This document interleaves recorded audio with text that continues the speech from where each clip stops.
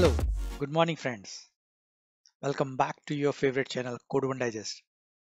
Today in this video, I'll explain what is mediator design pattern, where to use mediator design pattern in a project. I'll also show the Java code implementation of mediator design pattern.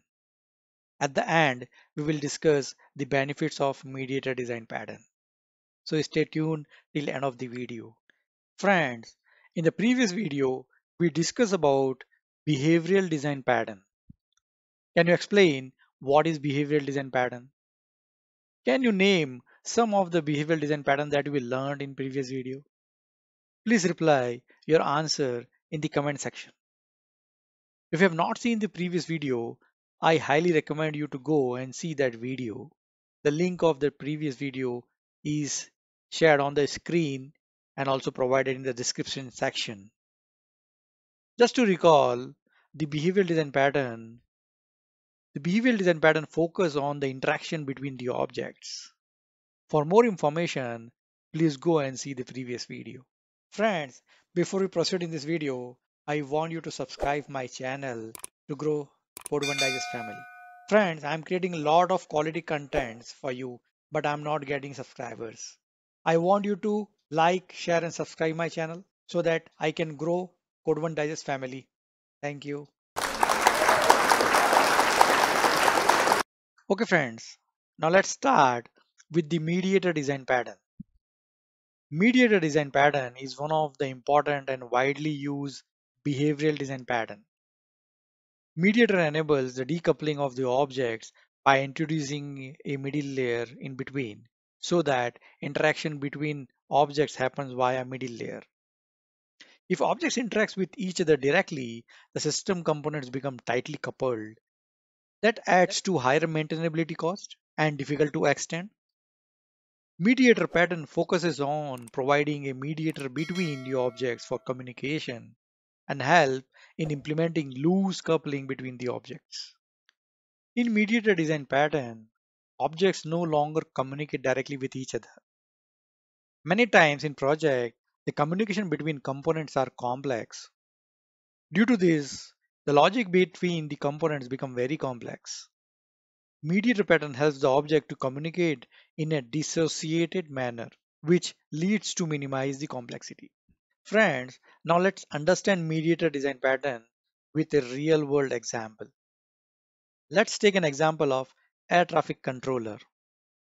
Air traffic controller is a great example of mediator pattern where airport control room works as a mediator for communication between the different flights. Mediator work as a router between the objects and it can have its own logic to provide way of communication. Pilots of aircraft that approaching or departing the airport don't communicate directly with each other. Instead, they speak to a air traffic controller, and here air traffic controller don't need to control the whole flight, but just to enforce constraints in the terminal area. Friends, I have prepared a code snippet for the mediator design pattern. After the code walkthrough, I'll run the code and give you the demo of mediator design pattern. Friends, I've shared this project in my GitHub repository. You can download the code and play with it. You can see the GitHub repository link on your screen, and also the link is provided in the description section of this video. So now let me show you the mediator design pattern implementation in Java code. I'm using Java 8 with IntelliJ IDE. Okay friends, now let me show you how I have implemented mediator design pattern. So I have a project, and in that project I have created a package behavioral, and in that behavior I have a package mediator. All my mediator design pattern classes are inside this package. So what I have is I have a interface command. So in this demo, I'm taking an example of air traffic controller where air traffic controller controls all arrival and departure of all the flights. So if you see, I have defined one interface command and it has method land, and implementation of this interface is in the flight. If you see, I have a flight class where it is implementing that command interface. Now in this flight class, I have few attributes like flight number, and then I have an instance of mediator class, mediator interface that we'll see just after this. Then I have defined a constructor where I'm initializing the flight number and mediator. And here is the implementation of that method. The flight is checking with the mediator if the landing is okay, then it is successfully landing the flight. And it's updating the landing status to true. If mediator says if landing is not okay, then it is printing waiting for the landing. And we have another method, get ready, where it just prints getting ready for the landing. Same way, we have another class runway that also implements the command. Here I have a runway number attribute, and again I have an instance of mediator class.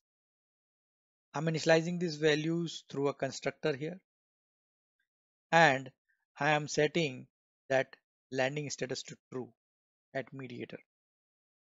Now in landing method that I'm implementing from the interface, I'm saying landing permission granted on this runway number, and then I'm setting the value in the mediator landing status to true. Let us see another interface that we have is ITC mediator. In this mediator interface, I'm having few methods, that is register a runway, register a flight, is landing okay, and set landing status. So our flights and runway will interact with this mediator on all these methods. You know, here the interacting component, interacting objects are runway and flights. Flights wants to know that what and which runway I can use for landing. So the mediator, ATC mediator helps in that. Let us see implementation of this interface. In ATC mediator class, we are implementing that interface. We have few attributes like landing, it is of type boolean, then flight and runway, instance of flight and runway. Here in register runway, we are passing runway and we are initializing the runway. Register flight, we are passing the flight and initializing the flight. And then we are checking is landing okay to returning our boolean landing status.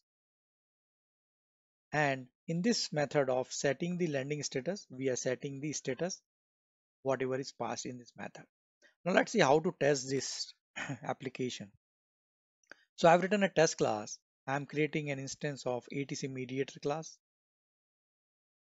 Now I'm initializing one flight where Indigo 1001 is the flight number, and I'm passing this ATC mediator instance to it. Then I'm also initializing one main runway, and the runway number is 1, and also passing the same mediator here. Now what ATC mediator will do is it is registering the flight, then ATC mediator is registering a runway, and this flight is now getting ready for the landing. Now main runway is also getting ready for the landing, and here Indigo flight is landed successfully. We will run this and we'll see the response. Let me run this now. Yeah, so it says Indigo flight ready for landing. Landing permission granted by runway 1 at this level, and then successfully landed flight this Indigo 1001 at this line. When we are registering the flight and runway through Mediator, Mediator is coordinating between these two components and helping the flight to land on a specific runway.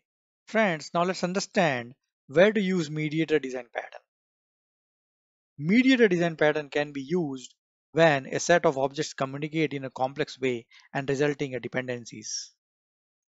The mediator pattern can be used where unable to reuse an object because the objects has many interdependencies.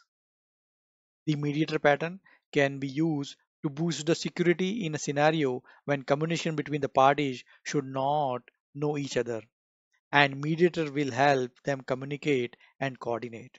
Friends, now let's understand the benefits of mediator design pattern. This pattern reduces the subclassing because mediator localizes the behavior. Hence, changing some behavior requires subclassing only the mediator class. Components become decoupled here, which allow us to vary and reuse these components and mediator classes independently. Also, this adds an additional layer of security so that components do not know each other. Friends, let me quickly summarize what we learned in this video. We understood what is mediator design pattern. We saw the use cases of mediator design pattern. We also saw how to implement mediator design pattern in our Java, and we discussed the benefits of mediator design pattern. At the end, we also understood why the mediator design pattern are so useful in our projects. Friends, let me know if you have already used mediator design pattern in your project or seen a scenario where this pattern can be useful. Please reply your answer in the comment section of this video. Friends, in the next video, we will cover Memento design pattern. We will learn what is Memento design pattern, what is the usage of Memento design pattern, and we will also see a Java code implementation of Memento design pattern. We'll understand the benefits of Memento design pattern. So stay tuned for the next video. And if you're new to the channel, so please subscribe to this channel. Thank you. Friends, I request you to subscribe this channel for the latest programming and technology related video. I am putting a lot of efforts in creating these videos. So please help me in growing our channel Code One Digest. If you like the video, so give it a thumbs up and subscribe to this channel for the more interesting videos. Click on the bell icon for the latest video notification so that you don't miss out any of our video. Don't forget to share this video with all your friends because this is very useful information for students, beginners and software engineers. Thank you.